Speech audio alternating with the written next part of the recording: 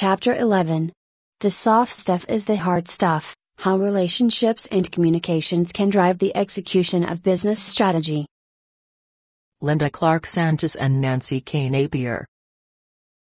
In this chapter, we take a somewhat contrarian approach and explore the value of soft skills, specifically, building strong relationships and communicating effectively, in driving the effective execution of strategy.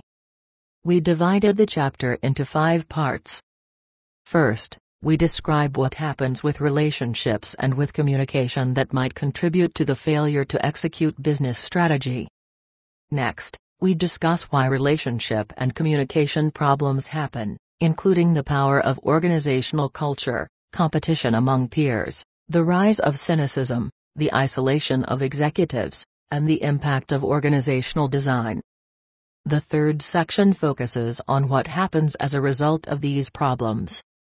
The fourth section covers the now what ? That is, recommendations for different groups on how to contribute to better execution of business strategy, including actions for leaders and individual contributors in large organizations and in startups, and for students and professors who teach them.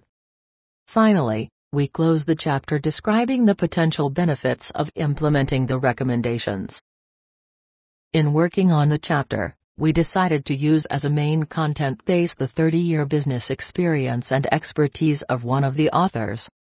Although she, Linda, has extensive academic experience, as a faculty member and dean, she has spent much of her career in strategic human resource management of several organizations, ranging from ORIDA, division of H.J. Heinz, in Idaho, to H.E.B. Grocery Company in Texas, to Washington Mutual and Starbucks in Washington state.